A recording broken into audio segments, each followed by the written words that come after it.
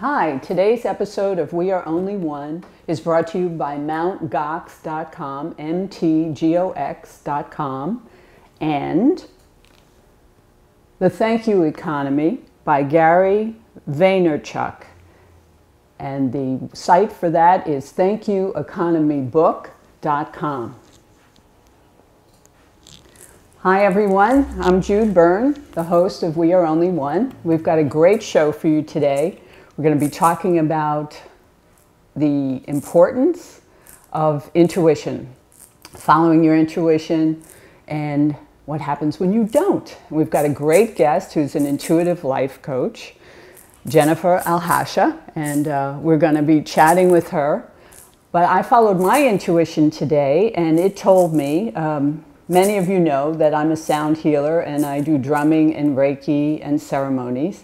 And I thought today we'd open the show with a little drumming meditation to kind of clear out anything that might be an obstacle to our full enjoyment of the day and to listening to our intuition and listening to our heart. So this is a buffalo drum with dolphins on it, and it's used in a lot of ceremonies to the Native Americans. Buffalo is the most sacred of all the drums. So just sit back. If you can, close your eyes. We're going to just, if you have anything in your body or anything that's hurting or causing any kind of discomfort, just let the sound go to that spot and it's going to dissolve it. So enjoy. Here we go.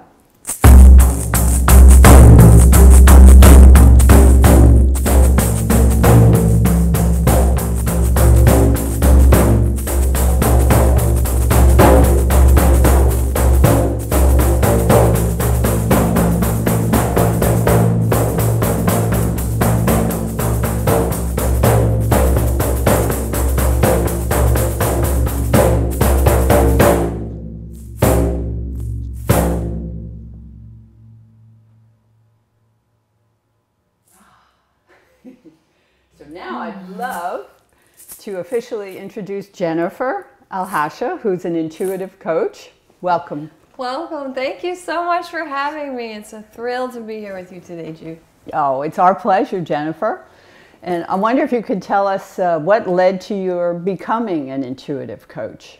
Well, I was always an intuitive little girl, and I can remember sort of knowing things and experiencing things on a different level in my heart and feeling them.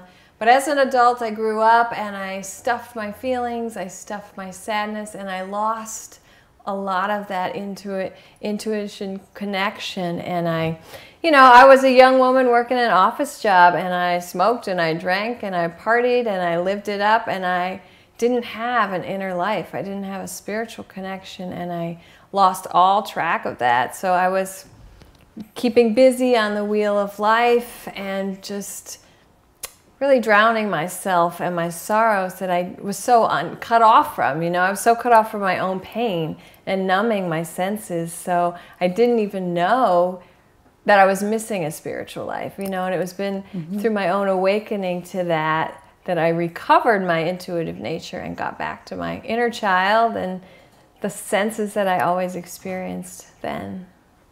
Yeah, it's easy sometimes to get distracted and lose track.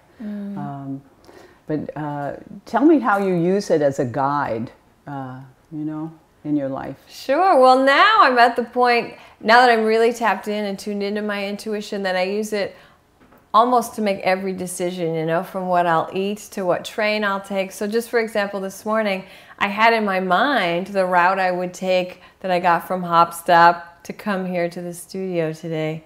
And then as I was walking and I was going to turn right, I heard, no, go straight. Take the 7 instead of the F. So I walked and went to the 7, and I didn't know why. And sometimes that's the interesting part about it, is you don't know why. You don't know what you'll either be getting or missing by making that turn or not making that turn. But I ended up taking the 7 and had a wonderful mariachi band grace me on that train. And it got me really excited and awake. And there was a stand-up bass on the train, and I loved it. And it got my foot tapping. And who knows, maybe I was just supposed to have this music. Maybe I was supposed to get down here when I did. Got me to a cafe, and I was sitting drinking a coffee, and Ricky Gervais from The Office walked by, and we had a little moment of eye contact. So it was like everything that I did today led me to that. And I'm sure I would have had other experiences had I taken the F, but it was just like that, just listening in day-to-day moments. What to eat, where to go, what to wear. I mean, for me now, everything comes from my heart and tuning in instead of my mind. Mm-hmm. Now, you know, you hit a couple of things. When we do listen and we're in the flow, like you ran across a friend because you took that direction.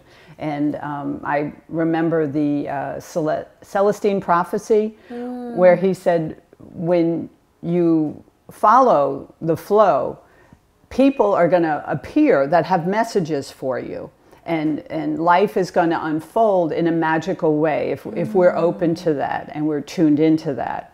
And there are many ways, like I use the drumming and sound to kind of clear when it gets little energetic obstacle course, to clear it.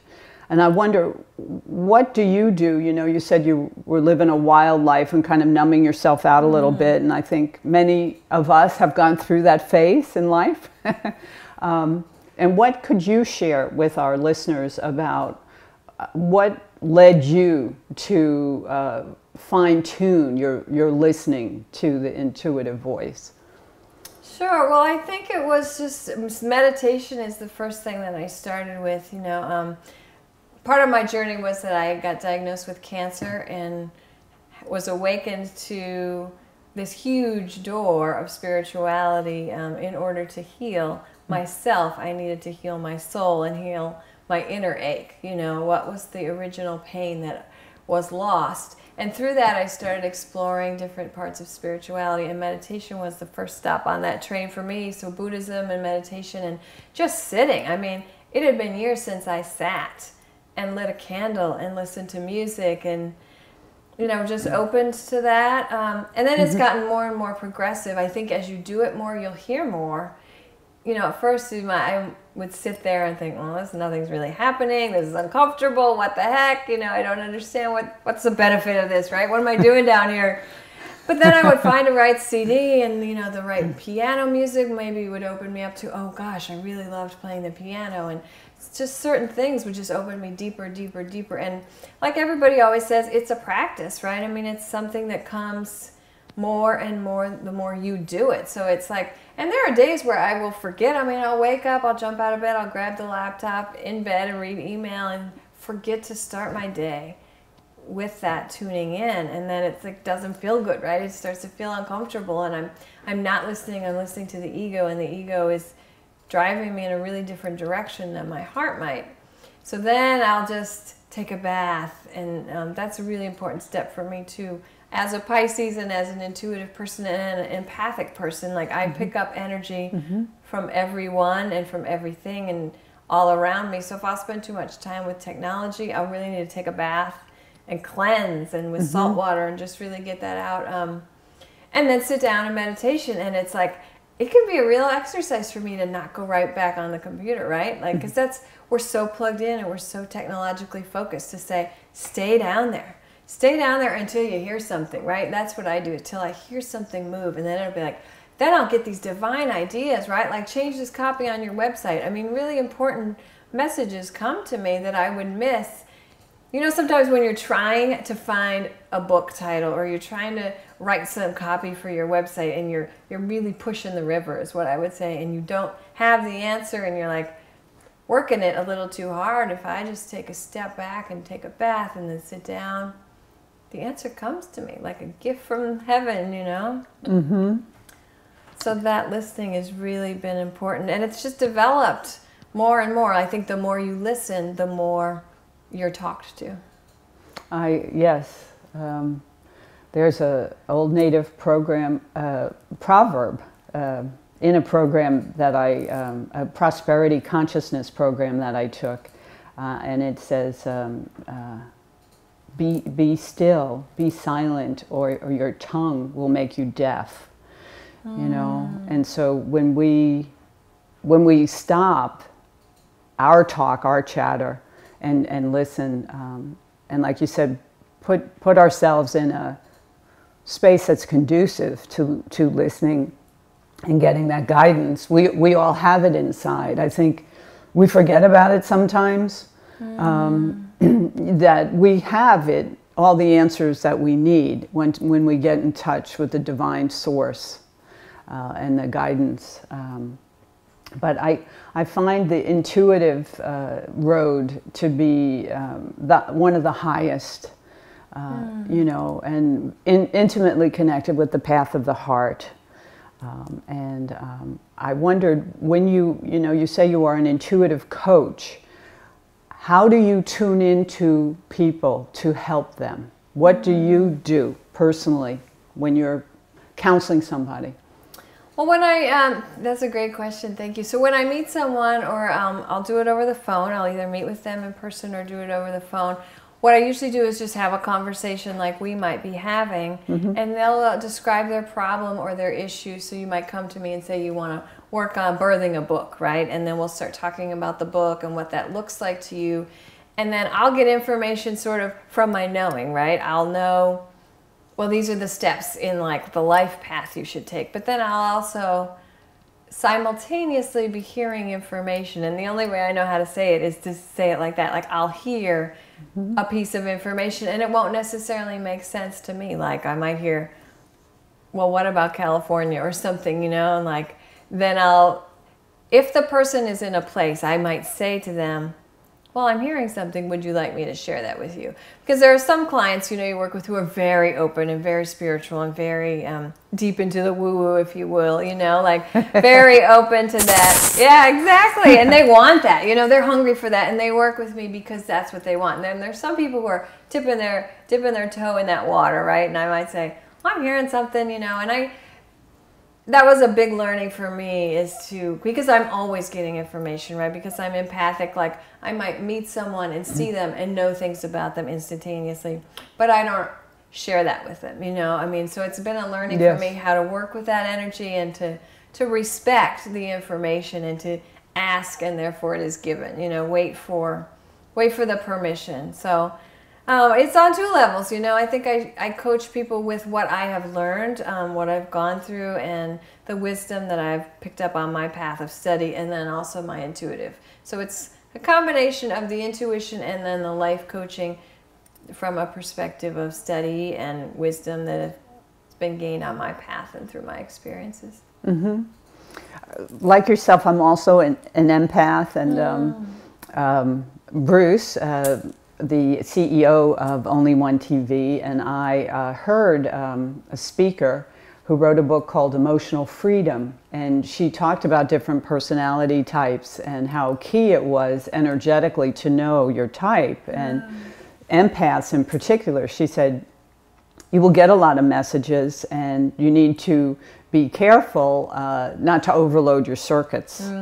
You know, and I found that really good advice for people who really are tuned into to getting that guidance, to be mindful of, to take a break. Like if you're doing intuitive work, you know, it is like you said, take a bath, either actually physically or metaphysically, and cleanse yourself. Definitely. And something else that struck me too, how you start your day is key.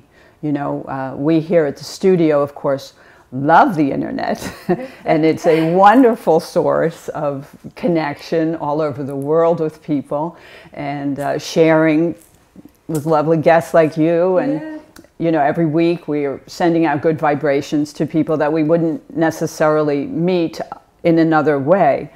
But we also know that balance is really key in life, and to do things that are, like for me, getting out in nature is very key. Connecting with the earth and really feeling the earth and going barefoot. I mean, there was a lot of wisdom in earth wisdom that is showing up now, that we're disconnected, you know, with the balance of our natural ways. And I think that helps people. I know it helps me to get back to my intuition, you know, is to not get so caught up, but to start the day centered with a prayer or a meditation or some physical activity outside if possible, you know, to feel that pulse.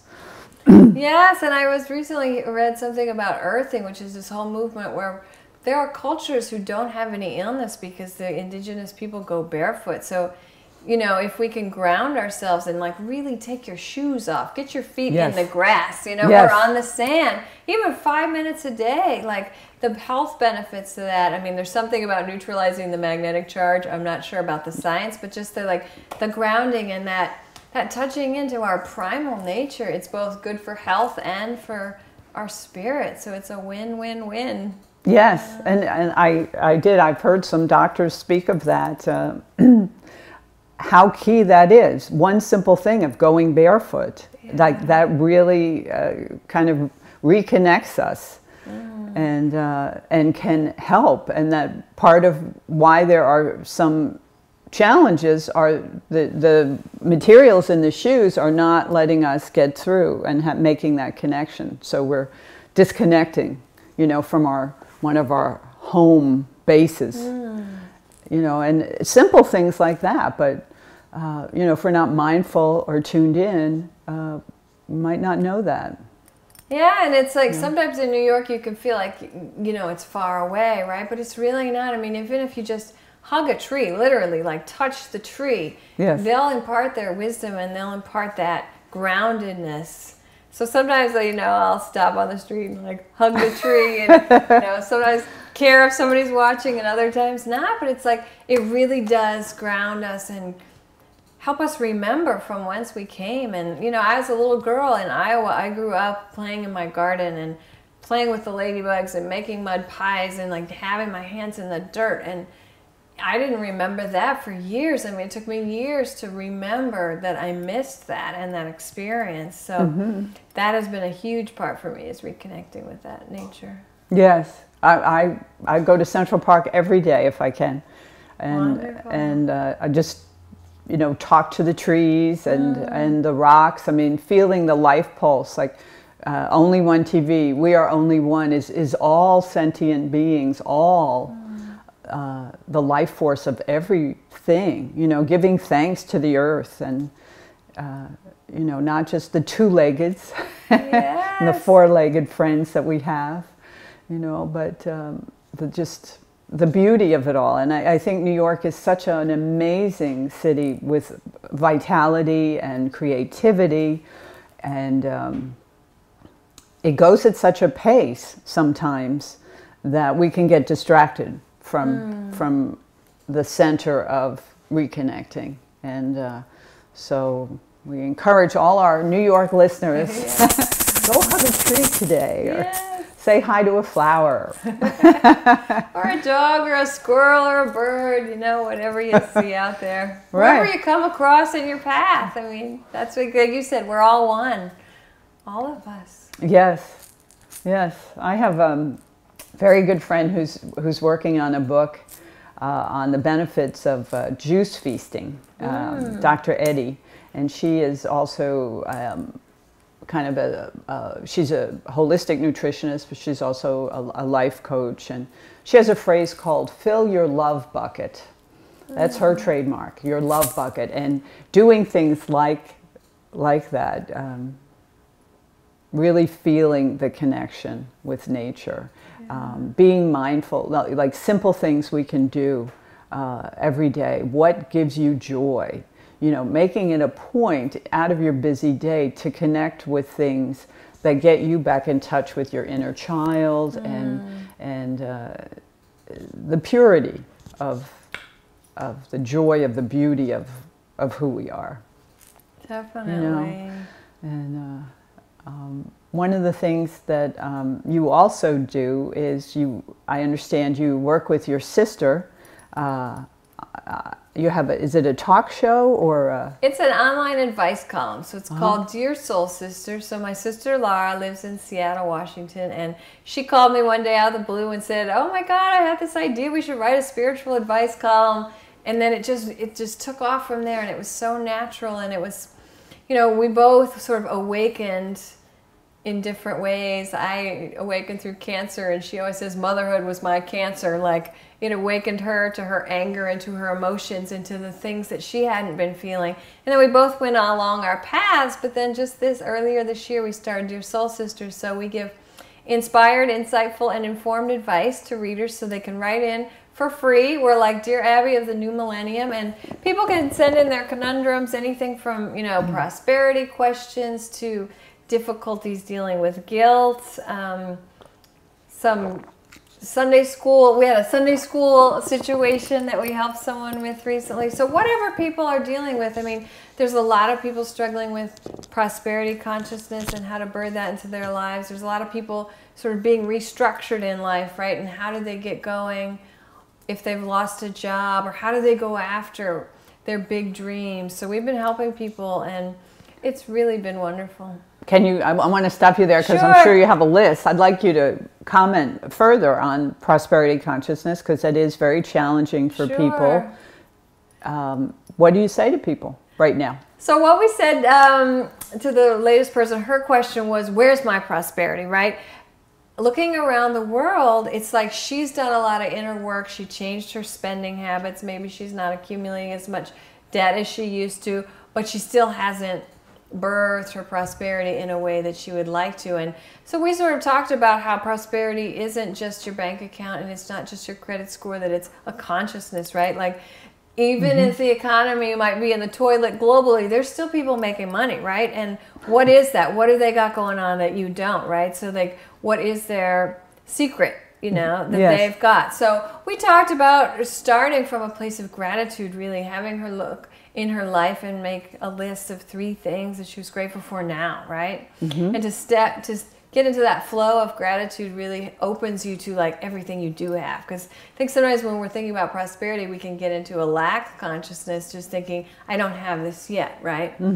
But it was like, so we started with the gratitude, and then to just make a list, like a list of maybe 5 things that prosperity, getting ahead, means to you. Like, to some people it might mean a big house, and to other people it might mean traveling. So what does it uniquely look like to you? I think it's really important. So make a list of 5 to 10 things that are really important to you, to have, a travel fund or an apartment or whatever it is that you would like to birth in your life. And then you can start defining it on your terms. Great. I want to take a break, speaking of Sure. prosperity consciousness, to thank our sponsors. And then I want to get back to gratitude and the high vibration that brings in. Okay. Okay? Thank you. So, without further ado, we would like to thank Mt. Gox, ntgox.com. Mt. Gox is the largest online exchange service for Bitcoins. They now take euros, the British pound, the Australian dollar, and 16 plus currencies at the moment. And you can buy them from the comfort of your own home. And I highly recommend them. I use them personally myself. Full disclosure. And The Thank You Economy by Gary Vaynerchuk. That's just to spell the author first, Gary, V-A-Y space N-E-R space C-H-U-K. And the website for that is thankyoueconomybook.com. And he has his finger on the pulse of the shift that's happening, talking about consciousness, how businesses, to be competitive right now, are going back to making an emotional connection with the customer, like our grandparents did, to build loyalty, to provide better service. And he's got many ideas. He's combining the traditional ways with the modern social media and how to market your business. So we highly recommend that as well. I want to thank him for the Thank You Economy. So now we're back to gratitude. Ooh.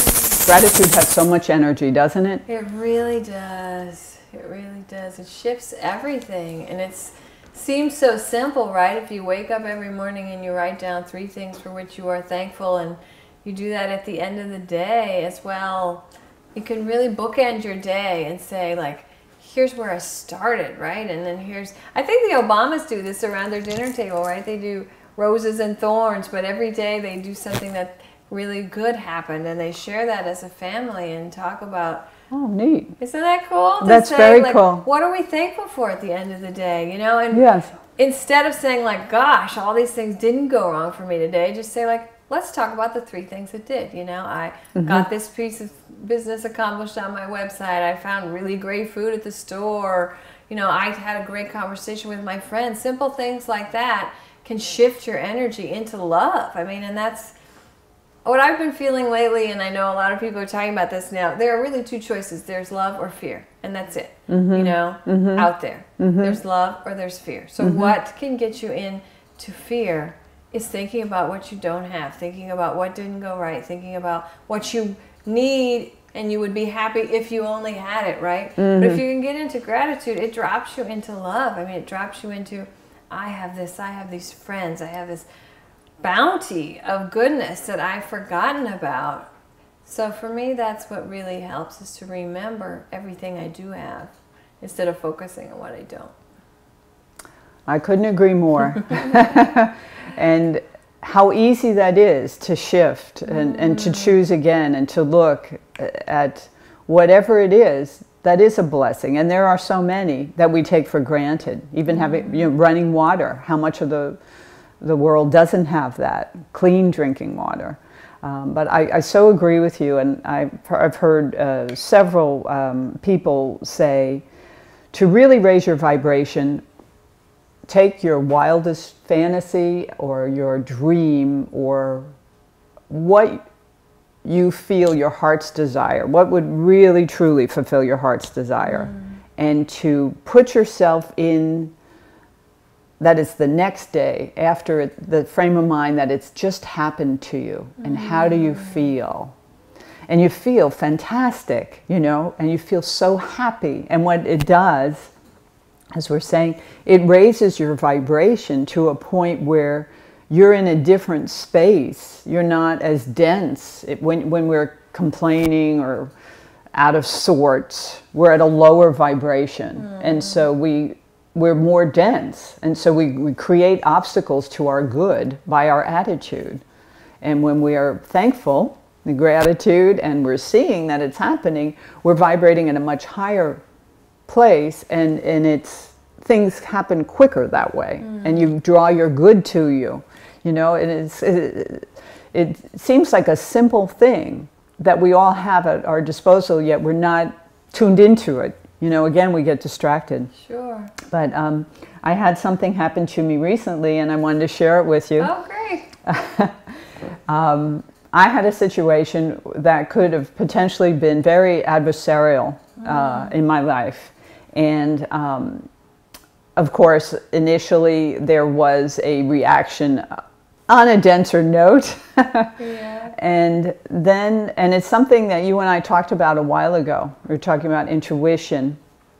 And I decided to, instead of looking out for my good, I prayed for the highest good for both parties involved, you know. And what happened was a very amicable solution. Oh, wonderful. And I know energetically, had I not been blessed to be in that frame of mind, it would have had a very different outcome. It would have been much more stressful, and it might not have had the same benefits to both parties. And, you know, and it was something that you and I discussed about mutuality and how key it is in life when we are connected and realizing our interconnections, that it's for the good of us, not the good of me or the good of you, but it's we are only one. It's for our good, you know. And that was just happened to me 2 days ago. Oh, wonderful. I'm so happy to hear that. Very, very exciting. Yeah. That reminds me of when my husband and I moved back to New York.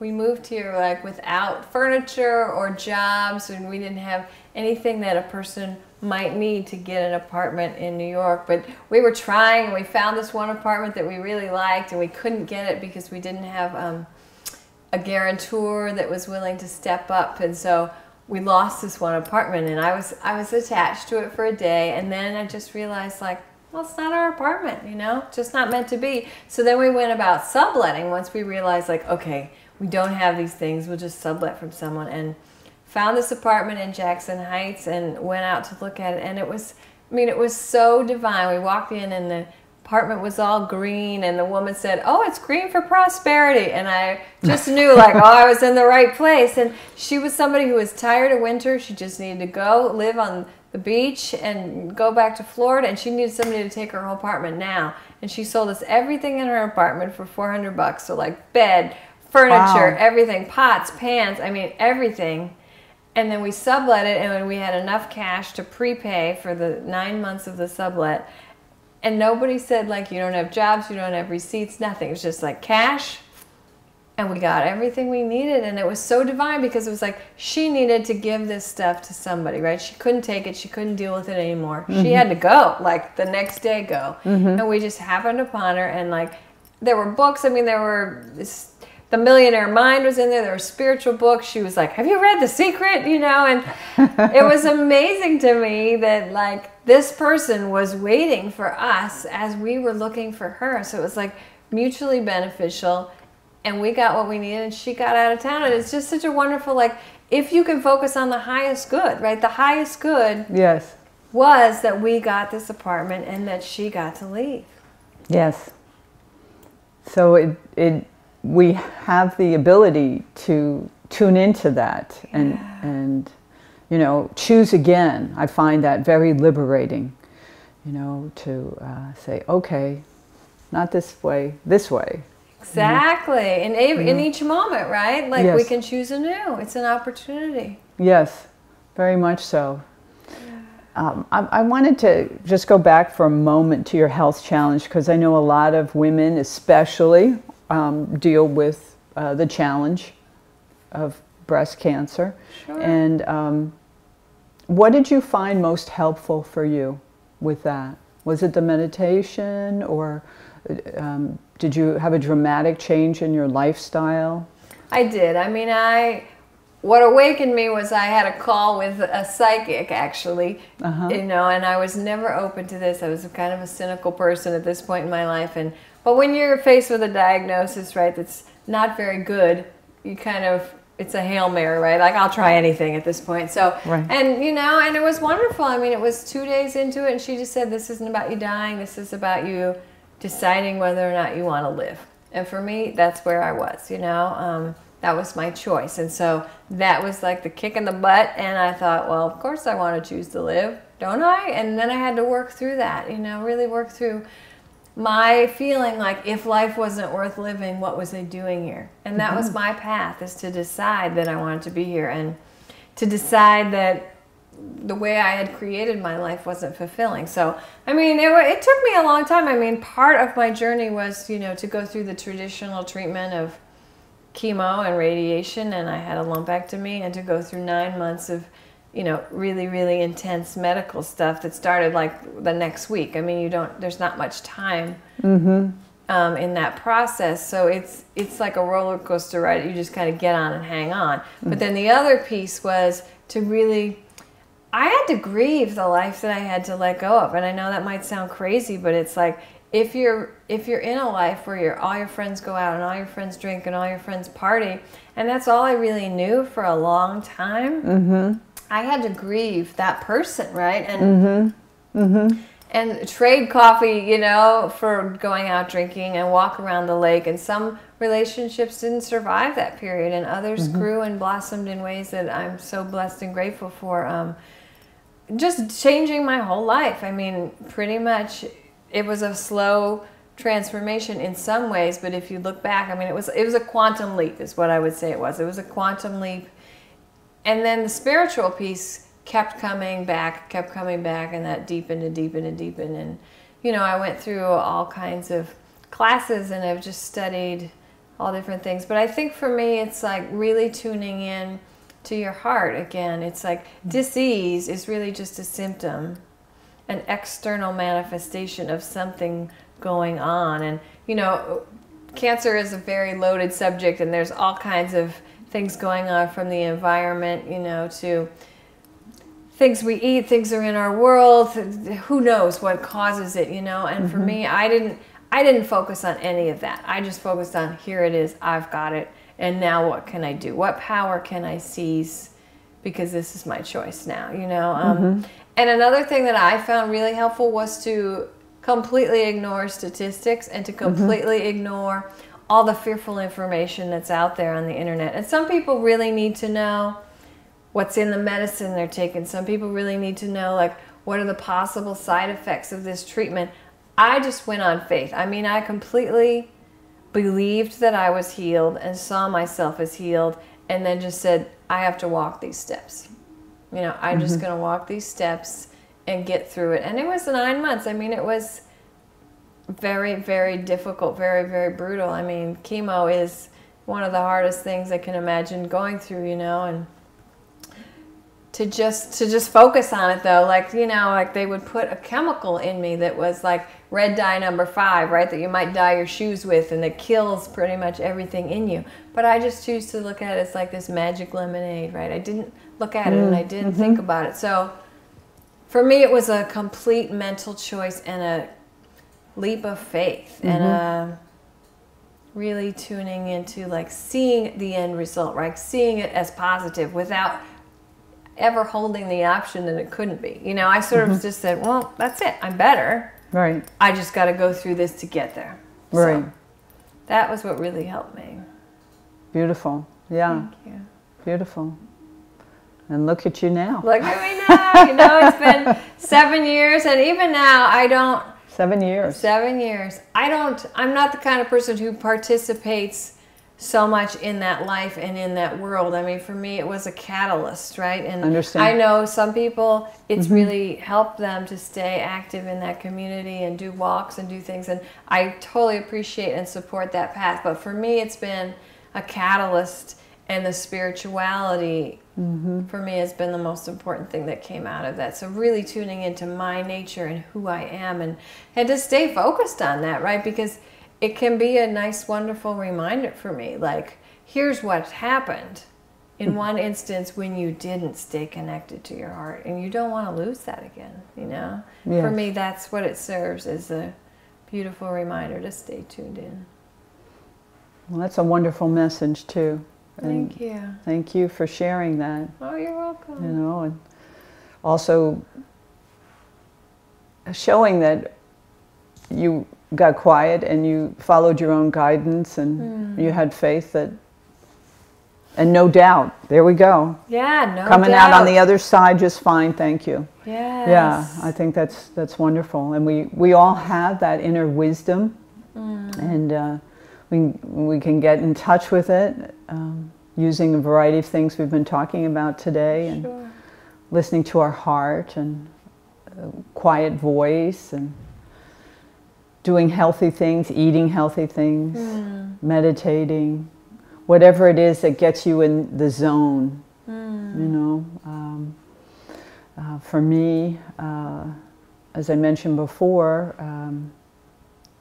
drumming does that, prayer, meditation, meditating out in nature, and just sitting there, sitting on a bench or walking through the park and just observing all of it, you know, feeling it, that we are all one and we're all interconnected. You know, it's a real treat.